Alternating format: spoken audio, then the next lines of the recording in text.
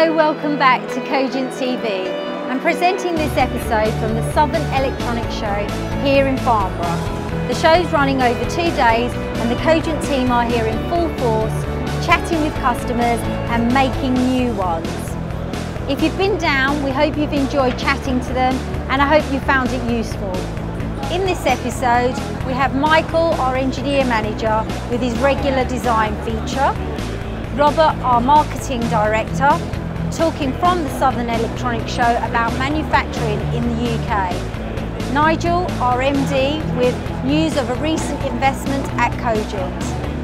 Last but not least, we'll be hearing from Laura at Anglia Circuits, one of our key suppliers.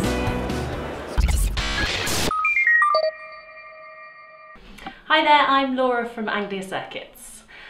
I would like to think that Anglia Circuits have been a key, trusted and loyal cog in Cogent's supply chain since they were founded all the way back in 1985. So for the last 28 of the 45 years we have been manufacturing high quality circuit boards at our Cambridge site. The services we have supplied are bare circuit boards at prototype to mid-volume or to high volume with our offshore connections. We've maintained continuous relationship with Cogent through ever-changing and sometimes difficult times. The main reason for this long and successful partnership is that we share in Cogent's ultimate aim of excellence in manufacture, which focuses on realising products of high integrity that are manufactured efficiently, cost-effectively and of course always delivered on time. We also mirror in Cogent's view that long-term successful relationships are the greatest testament to any valued service. We at Anglia, like Cogent, recognise that in order to maintain our relationships, we need to make continuous improvement to our processes whilst remaining open and honest in response to customer needs. To this, end communication is key, and thankfully, the guys here at Cogent have always demonstrated this attribute. Long may our relationship continue.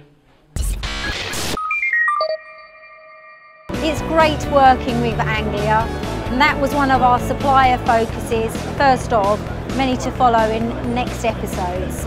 In this next article, we'll be hearing from Nigel about recent investments at Cogent, and don't forget, we'll also be hearing from Robert and Michael later on. Thank you, Lucy. Okay, big investments at Cogent Technology. We've invested primarily in our surface mount area. I took a walk down there with Jason Gross of Mydata to look at the new surface mount pick and place machines and how we've been investing there. Hello, just want to introduce you to Jason from Mydata. Morning. He's here today. We're just looking at the new line that we've invested in, and we're just going to walk down the line and point out a few key features. Okay, Jason, this is our existing MY100DX, isn't it? Yeah. But we've done an upgrade to this. Can you tell us about that? As part of the purchase of the new machine, in order to maintain compatibility, we've upgraded their existing DX, improved the camera system and also the software on the machine, giving them a greater flexibility on the components they can place and also increasing the real speed of the machine as well. Yeah, we should get less spit off from the machine, there'll be less errors picking up parts and what have you. So that's good. Okay, let's walk down and look at the real piece of investment. Okay, Jason, this machine used to be our old MY9. Yes, correct. So this looks exactly like the DX100. Yeah.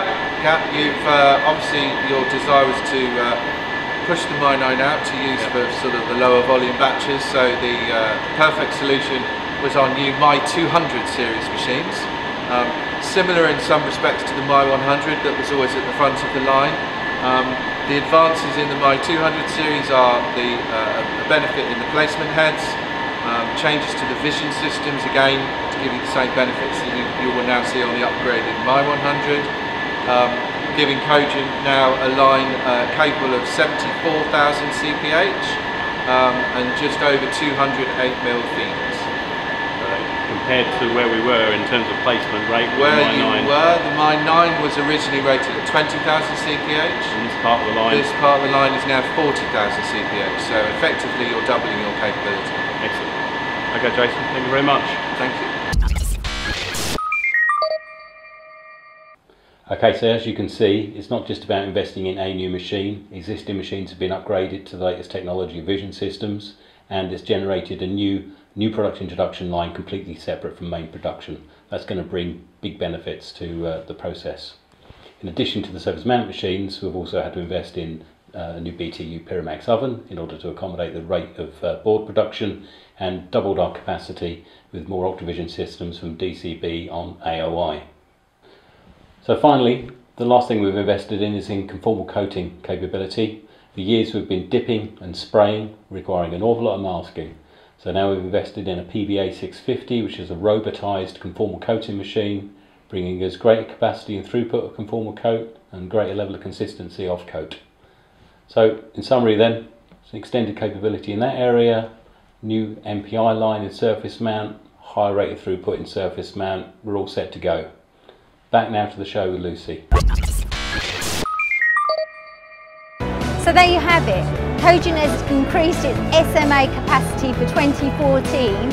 For more information, visit cogentcem.com.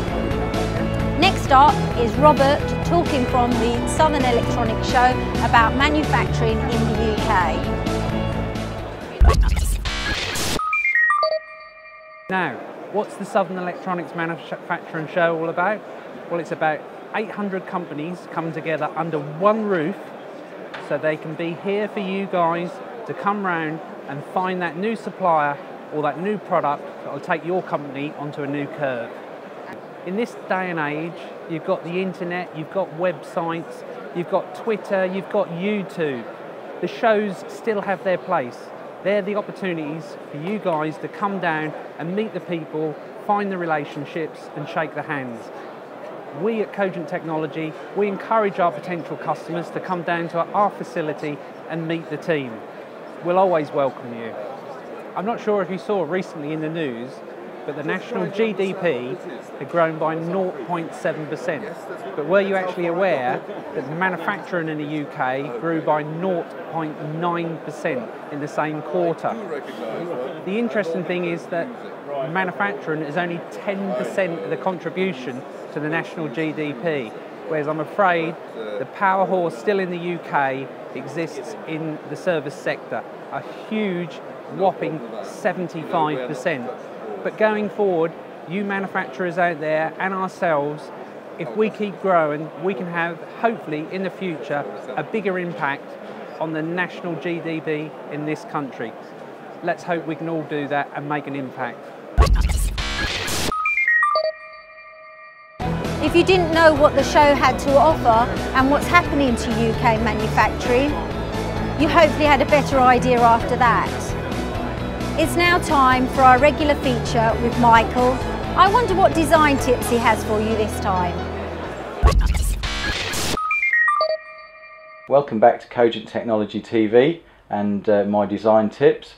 Unfortunately, this tip has had to be cut short due to all the other activities that we've been up to earlier in the episode. So I've literally just got 1 or 2 minutes to quickly talk about depaneling PCBs from their panels. Generally, Cogent will panelise a small PCB into a multiple in order to help our processing. On larger panels that isn't necessary, but we might still need to have a PCB waste material at the top and bottom to allow our automated processes so the PCB can run through our conveyor systems if you have components close to the edge. But in general, PCBs are small enough that we would be looking at a multiple panel. So in terms of how we can panelise our PCBs, we can make the breakouts using either V-score or routing. The first method, V-scoring, is our best utilisation of PCB material in that we don't necessarily need a gap between the PCBs in the panel, so we can get more PCBs into our panel that we're using. Unfortunately, due to the way that the panels are broken out, it does restrict us in that the panels need to be rectangular in shape, although some very small irregularities in the profile can be accounted for. But we definitely can't have any overhanging components, as these would be damaged in the depaneling process. The second method that we can utilise for holding the PCBs in their panel is routing. This utilises what we call pips, small areas of material which hold the PCBs in the panel during processing, which we then have to cut through in order to take the PCBs out of the panel or depanel. In our standard PIP, the depaneling process will leave a small witness mark or bump along the edge of the PCB where the PIP was. If in your design this isn't desirable because you need the PCB to be flush, for instance if it's going in a case or some sort of assembly where the PCB edge is pressed up against part of the unit, what we can do is utilise an inboard PIP. Now the inboard PIP will make sure that the witness mark is sub-flush to the edge of the PCB, but unfortunately some design consideration needs to be taken on the account of the PCB, as the inboard PIP actually takes a small section away from the edge of the PCB. So if there are any components or tracks in this area, we can't utilise an inboard PIP. Well, thank you very much for watching today's episode. I told you it was going to be a busy one. That's all we have time for this year. The team will be here again next year at the same stand, F73. So if you need us before then, you can contact us at www.cogentcem.com. It's at the bottom of the screen now. And thanks for tuning in. That's all from me. See you next time. Just quickly before we go, if you came to our stand at the show and entered our competition to win the mini iPad, you'll be wanting to know who won, and I'm delighted to report that John Gunn of DMS Technologies was our lucky winner. So we hope he enjoys his surprise. See you next time.